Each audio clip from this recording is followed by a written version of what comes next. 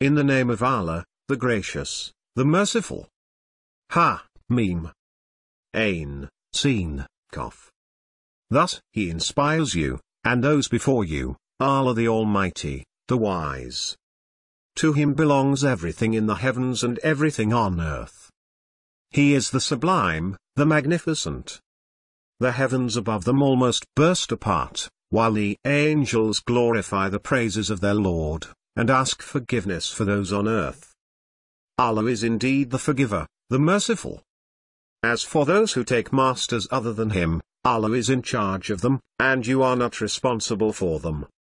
Thus we inspired you with an Arabic Quran, that you may warn the central city and whoever is around it, and to warn of the day of assembly, of which there is no doubt, a group in the garden, and a group in the furnace.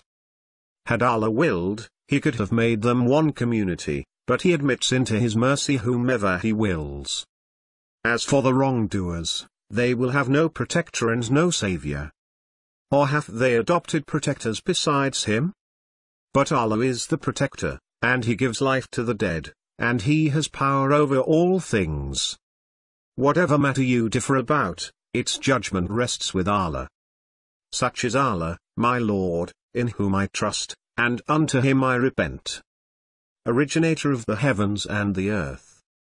He made for you mates from among yourselves, and pairs of animals, by means of which he multiplies you. There is nothing like him. He is the hearing, the seeing. To him belongs absolute control of the heavens and the earth. He spreads the bounties to whomever he wills, or reduces it. He is aware of all things. He prescribed for you the same religion he enjoined upon Noah, and what we inspired to you, and what we enjoined upon Abraham, and Moses, and Jesus. You shall uphold the religion, and be not divided therein. As for the idolaters, what you call them to is outrageous to them. Allah chooses to himself whom he wills, and he guides to himself whoever repents. They became divided only after knowledge came to them, out of resentment among themselves. Were it not for a predetermined decision from your Lord, judgment would have been pronounced between them. Indeed, those who were made to inherit the book after them are engraved out about it. To this go on inviting, and be upright as you were commanded, and do not follow their inclinations, and say, I believe in whatever book Allah has sent down, and I was commanded to judge between you equitably. Allah is our Lord and your Lord. We have our deeds, and you have your deeds. Let there be no quarrel between us and you. Allah will bring us together, and to him is the ultimate return. As for those who dispute about Allah after having answered his call, their argument is invalid with their Lord, and upon them falls wrath, and a grievous torment awaits them. It is Allah who revealed the book with the truth, and the balance. And what will make you realize that perhaps the hour is near?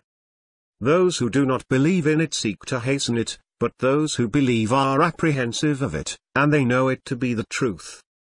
Absolutely, those who question the hour are in distant error. Allah is kind towards his worshippers. He provides for whomever he wills. He is the powerful, the honorable. Whoever desires the harvest of the hereafter, we increase for him his harvest, and whoever desires the harvest of this world, we give him thereof, and he has no share of the hereafter. Or is it that they have partners who litigate for them religious laws never authorized by Allah? Were it not for the conclusive decision, it would have been settled between them. The wicked will have a painful punishment. You will see the unjust terrified of what they have earned, and it will befall them. As for those who believe and do good deeds, they will be in the meadows of the gardens, they will have whatever they please in the presence of their Lord. That is the supreme blessing. That is the good news Allah gives to his servants who believe and do good deeds. Say, I ask of you no wage for it, except affection among the near of kin. Whoever does a good deed, we will increase its goodness for him. Allah is forgiving and appreciative. Or do they say, he forged a lie about Allah? If Allah so willed, he could have sealed your heart. But Allah obliterates the false, and confirm the true by His words. He knows what is in the hearts. It is He who accepts the repentance of His worshippers, and remits the sins, and knows what you do.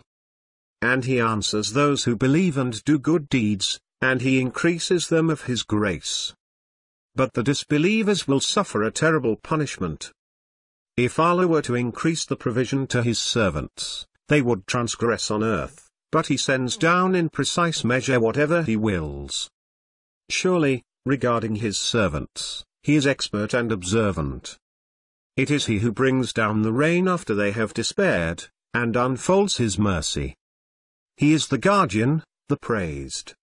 And of His signs are the creation of the heavens and the earth, and the creatures He has spread throughout them, and He is able to gather them at will.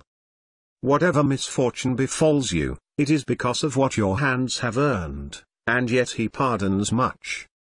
You are not the ones to interfere on earth, and besides Allah, you have no ally, and no helper. And of His signs are the ships sailing the sea like flags.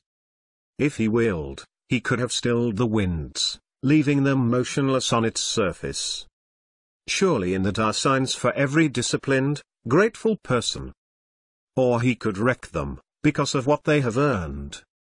And yet He pardons much. Those who dispute our signs know that there is no asylum for them. Whatever thing you are given is only the provision of this life. But what Allah possesses is better and more lasting for those who believe and rely on their Lord. And those who avoid major sins and indecencies, and if they become angry, they forgive. And those who respond to their Lord, and pray regularly, and conduct their affairs by mutual consultation, and give of what we have provided them. And those who, when wronged, defend themselves. The repayment of a bad action is one equivalent to it. But whoever pardons and makes reconciliation, his reward lies with Allah. He does not love the unjust. As for those who retaliate after being wronged, there is no blame on them. Blame lies on those who wrong people, and commit aggression in the land without right. These will have a painful punishment. But whoever endures patiently and forgives, that is a sign of real resolve. Whoever Allah leaves astray has no protector apart from Him. And you will see the transgressors, when they see the torment, saying, "Is there a way of going back?" And you will see them exposed to it, cowering from disgrace, looking with concealed eyes. Those who believed will say, "The losers are those who lost themselves and their families on the day of resurrection." Indeed, the evildoers are in a lasting torment. They will have no allies to support them against Allah. Whomever Allah leaves astray has no way out. Respond to your Lord before there comes from Allah a day that cannot be turned back. You will have no refuge on that day, and no possibility of denial. But if they turn away, we did not send you as a guardian over them. Your only duty is communication. Whenever we let man taste mercy from us, he rejoices in it, but when misfortune befalls them, as a consequence of what their hands have perpetrated, men turns blasphemous. To Allah belongs the dominion of the heavens and the earth. He creates whatever He wills. He grants daughters to whomever He wills, and He grants sons to whomever He wills. Or He combines them together, males and females, and He renders whomever He wills sterile. He is knowledgeable and capable. It is not for any human that Allah should speak to him, except by inspiration, or from behind a veil, or by sending a messenger to reveal by His permission whatever He wills. He is all high, all wise.